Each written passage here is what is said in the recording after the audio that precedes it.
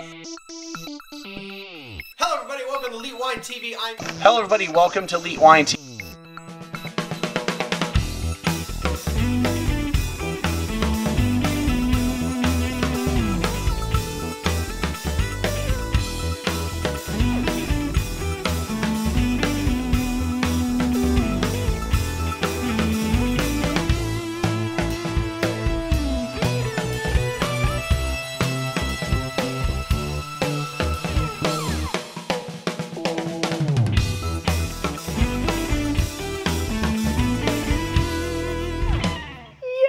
Last one for the night. All right. Whew. I've powered through a ton of wine. I have 3 wines left. All right. Hello, everybody. Welcome to Elite Wine TV. I'm your host, Mark Fusco, here for another edition of the show. So I've got the last set of wines that I'm reviewing on tonight's marathon recording session. Recorded this on the 9th and into the 10th of May. It's 1:51. I was hoping to be done by 2, so I'm going to be a little close. All right, so more Llano Estacado wines. So we got some 3 red wines from them. So the first one we're going to do, this is the THP, as in Texas Hocus Pocus Tempranillo 2014, Texas High Plains. It is 76% Tempranillo, 24% Syrah.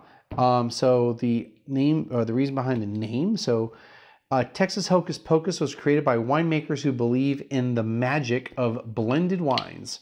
To take it a step further, most Texas Hocus Pocus wines are non-traditional blends, as in this wine. So the Tempranillo and Syrah, not exactly a normal blending of grapes. THP Tempranillo was aged 12 months in 225-liter oak barrels. So basically standard barrels. But we don't know how much is new, what's French or what's American, blah, blah, blah. All right. $13.99 is the suggested retail price, or the price that you pay at the winery. Oh, wow. That's kind of nice, actually. Kind of got like good spices.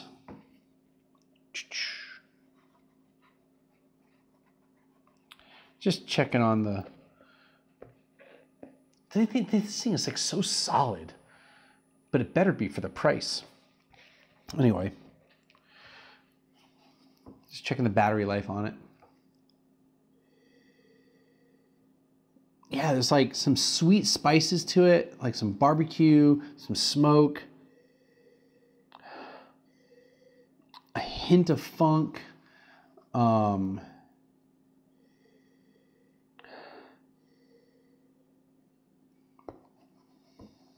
barbecue sauce, cedar box, potpourri, some black fruit. Yeah.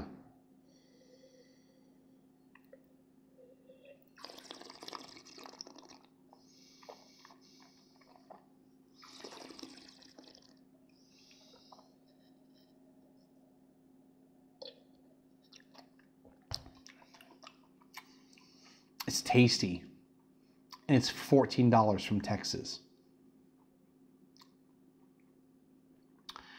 I'm like ending the marathon session, at least this wine, with a wine I really like. You know, the first 2 wines, well, other than the surprise, the very first one I went through, but it was more 402, was ketchup of everything. I was super impressed with that. The Gruner actually tasted still pretty good. But those Locations wines were pretty amazing a couple hours ago for you guys, like 3-4 weeks ago. This is pretty good for 30, especially 14 bucks.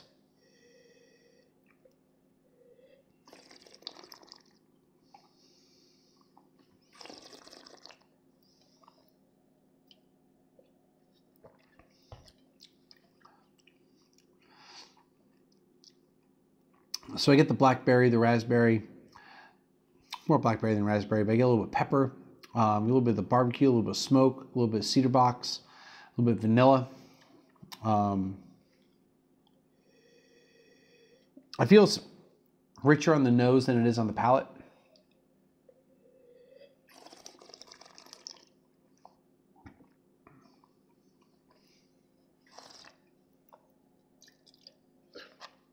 A little bit of smoked meat, smoked ribs.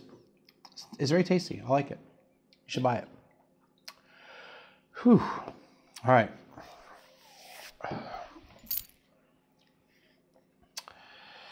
Let's move on to wine number 2. All right, so this is the Llano Estacado Cellar Reserve 2014 Cabernet Sauvignon Texas Table Wine. And let's kind of go back real quick and see if they have any cool things about that. Also look on the, no, that's just tasting notes. I don't want to know those. I just want to know more information about the wine itself. Like maybe, can you tell me where it came from? All right. 16 months in 59-gallon neutral oak barrels.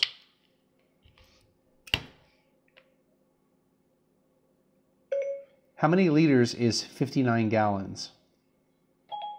223.34 liters. So 225 liter barrels, standard barrels. 223 to be exact, 0.34. Thank you, Siri.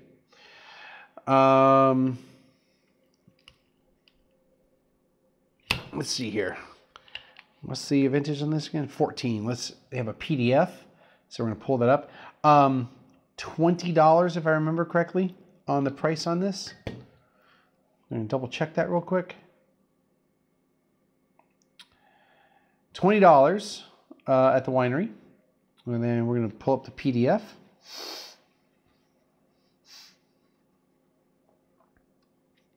I'm gonna pull up the PDF. There we go.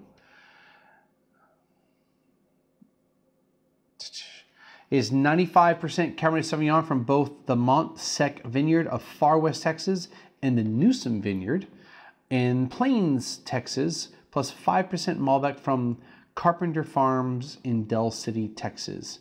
So real quick, Newsom Vineyard is one of the most famous Texas vineyards.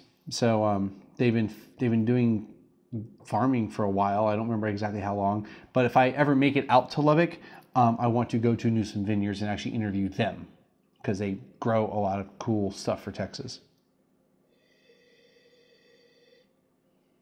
Okay, kind of peppery, kind of spicy, kind of leathery, kind of saddle, like leather saddle, not like horse. Like bad, like fault type of thing.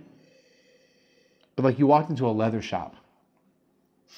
Honestly, it's like, see, this is where personal experience versus what your experience is will be different. But we have an El Mercado here in Texas, and you walk into like the area where all the shops are, and there's so many leather goods on all these shops when you walk into this building.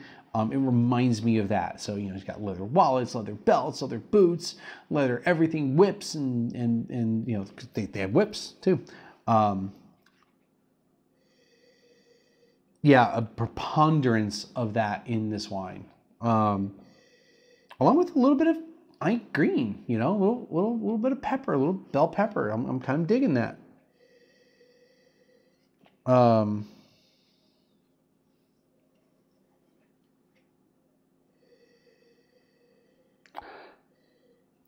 Touch of cedar box. Yeah. All right, let's taste it.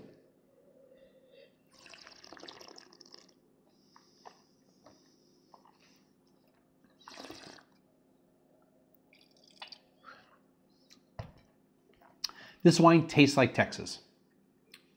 It tastes like growing up here. The leather, the bramble, the tumbleweeds, the dirt, You've got a little bit of jalapeno, bell pepper, smoked meat, barbecue.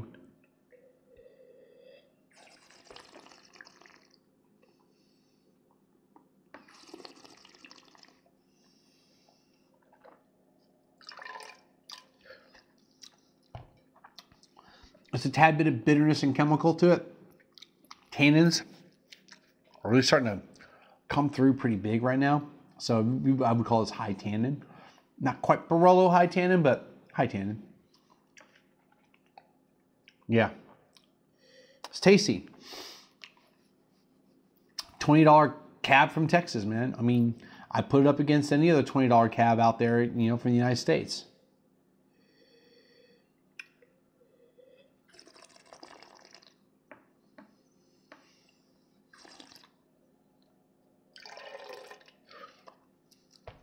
It's pretty good.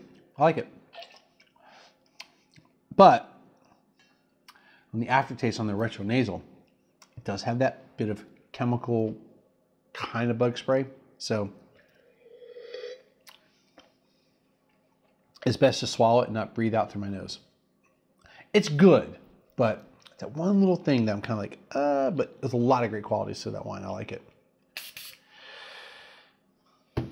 Last wine of the night. All right, so this is the Llano Staccato 2014 Viviano Cabernet Sauvignon Sangiovese from Texas. We're gonna pull this up. There's no price for it, so like the 1836, I'm going to have to contact them for a price on this wine. 21 months in 59 gallon oak barrels, both 36-month air-dried, medium plus toasted French oak from the center of France, and 36-month air-dried, medium toasted from the USA. So could we say 50-50 on that maybe? All right. Let's see if we can get the PDF here. 66% Cabernet Sauvignon, 34% Sangiovese for the 14. It says vegan friendly. Viviano has a 22-year pedigree as one of the highest quality wines Texas has to offer. So they're saying they got a bunch of awards and medals throughout the years. The Cabernet Sauvignon is from the Newsom Vineyard, and the Sangiovese is from Ready Vineyard on the High Plains, both of them. And that's it. Okay. The rest is tasting notes that I don't need to read.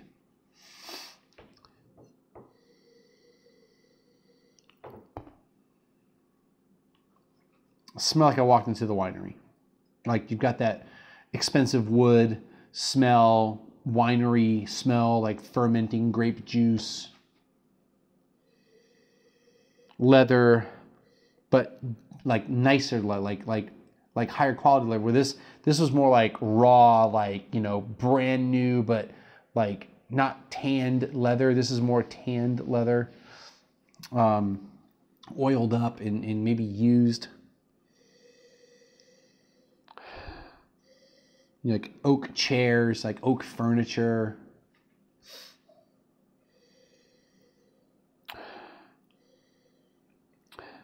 Clove. Smells really good. I'm just going to throw it out there. This is probably a $40 bottle of wine. Maybe a little bit more, considering how they've already kind of built it up, but just the smell of it. But let's taste it first. Well, I'm going to do one more smell. Yeah, a little potting soil. Not a ton of fruit, but it's probably there. Blacker fruit rather than red fruit.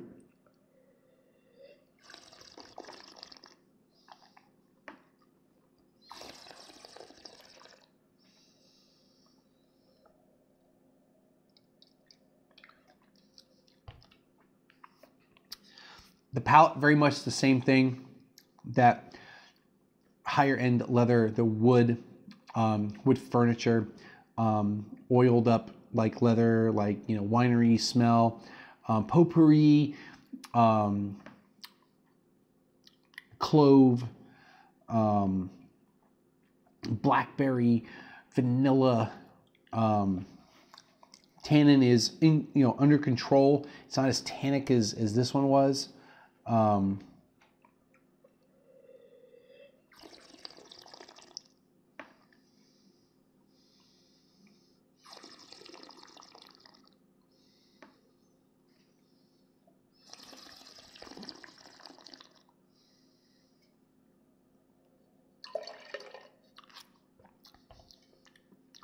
There's something else.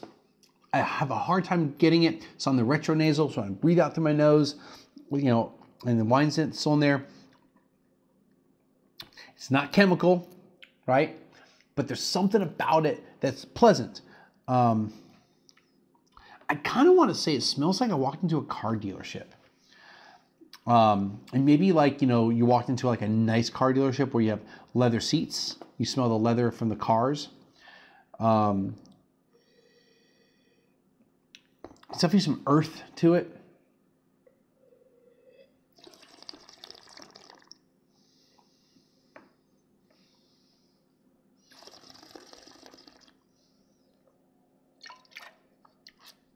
I touch that chemical too. Anyway, it's a nice wine.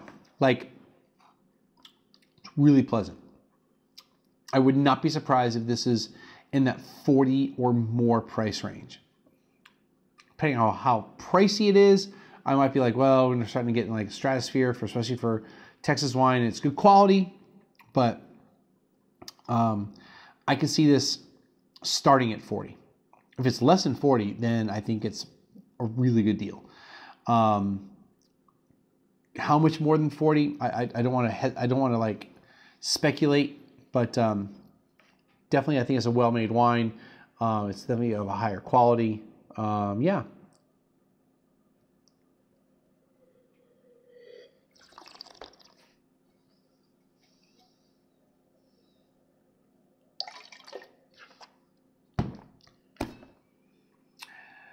That's going to do it for this episode and for my marathon recording session tonight, just after 2 o'clock, 2:07 on May 10th in the morning.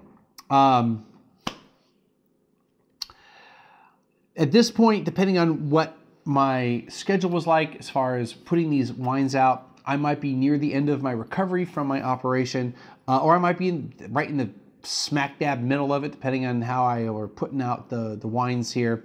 I did make a comment or commitment to put out 2 reviews, 2 shows a week, because I have so much wine to go through. Granted, I went through, I think, 22 bottles right here, which is a significant portion of the wine that I have in that cellar for review, which technically all of it is for review. Anyway, I kind of want to do one more review, at least some other wine, with my buddy Christian. We joked about Underwood. My guys at Southern Glaziers gave me some cans of Underwood. My last first Friday tasting I do with them, and I asked, can I do a review? They said yes, and I was joking about going to the pool of my friend's apartment and tasting these wines. So that might be in the cards here in about a week as far as the time frame here. I'm not sure about you guys when you're going to see it. Definitely have a lot of other wines that I've purchased through Underground Cellar and Somm Select to get through. So I have plenty of wine for the rest of the year. Trust me. Anyway, so hopefully everything's gone well with all my medical stuff, so that I'm just chilling, doing lots of studying and reading and flashcards, and maybe I'm going to make it to TechSomm. We'll see. Anyway, so that's going to do it for this episode. Click the links above to friend me up. Hopefully at this point I've actually logged into to social media and maybe accepted friend requests or responded to notifications and messages and all that. Click the link over here to send me some ducats, because I'm sure I could use some money right now, considering the operation I did have. So if you don't know what it is, go back to episode 402. But the real quick and dirty is that I had heart valve repair surgery. So even though I have insurance, it's still going to be pricey. And then click the links below to find out more things about the wineries, the winery. Thank you all for stopping by, and we'll see everyone again next time.